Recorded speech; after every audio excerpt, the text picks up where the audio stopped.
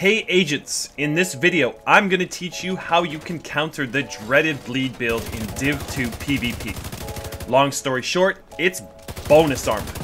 Long story long, there are several ways to get bonus armor for yourself and your teammates, and timing is everything. But before we delve into all that, if you've been enjoying my content and haven't already done so, hit that subscribe button. Join the Center for the Blind. Just do it! Like, why wouldn't you? Do it! Okay, so first, let's review what exactly the bleed build is. It's a very straightforward build with tons of synergy. You have the Ridgeway's chest piece, Wicked on your backpack, and Sadist on your weapons. You probably already know this is a very strong build. Is it OP? Not at all. So how does the bonus armor counter it? Well, you cannot be bled from Ridgeway's while you have blue armor. And if you're not bleeding, they aren't proccing Wicked or Sadist, so no extra damage. In fact, the same is true for both the bleed and blind from trauma. Neither will proc until your regular armor is damaged. Bonus armor will also protect vigilance. You'll get the 25% damage until they break through your blue armor. One thing to keep in mind is that blue armor only protects your buffs from weapon damage. A Stinger Hive can still make you bleed, allowing bleed build users to proc Wicked and obviously Sadist, as well as deactivating Vigilance.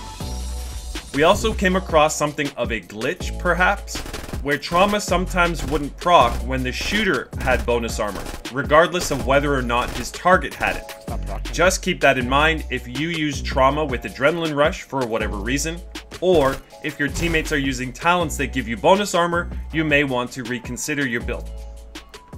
So now on to all the ways we can get the illustrious bonus armor. First off, Galvanize is a great way to get bonus armor for you and your teammates. Applying Shock, Disorient, Ensnare, or Blind to an enemy gives you and your teammates 20% of your armor as bonus armor for 10 seconds in PvP. Then there's Vanguard. Very straightforward. Put up your shield and your teammates get 20% of your armor as bonus armor for 20 seconds. You do not get this bonus armor though. To use these most effectively, you'll want to proc them before the fight begins, so as to avoid your or your teammates' white armor being damaged. They both last fairly long though, so you've got some leeway. Another great source of bonus armor is the Gunner Armor Kit. It gives you 30% bonus armor, or 60% if you're using Efficient. Using this before engaging with the bleed build will give you a big advantage at the beginning of a fight. The next source, Adrenaline Rush, is definitely the most popular choice in PvP. No trick to this one, just get within 10 meters of an enemy and you get 20% bonus armor, or 23 with the Matador backpack per enemy. So this can protect you from the bleed for up to 69% of your armor every 5 seconds.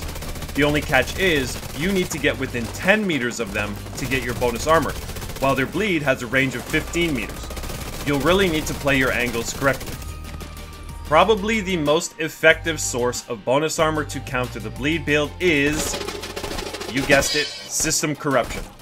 It gives you 50 to 100% of your armor as bonus armor, and you can pop it instantly every 20 seconds.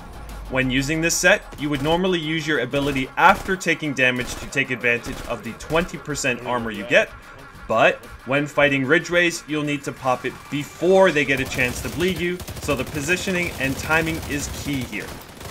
There are several other ways to get bonus armor, but these are not nearly as effective at countering the bleed build. So here's one example of how you should be playing against a Ridgeway's build. At first, my team has the armor boost, so when he shoots me from behind, I don't bleed until he burns down all my blue armor. Once he finally does, I drop my booster to cleanse the bleed.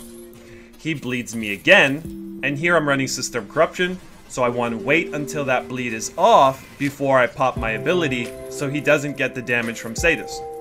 Just as the bleed wears off, I pop my ability, take the fight, and despite the shield and my potato aim, I survive. Now we'll check it out at full speed.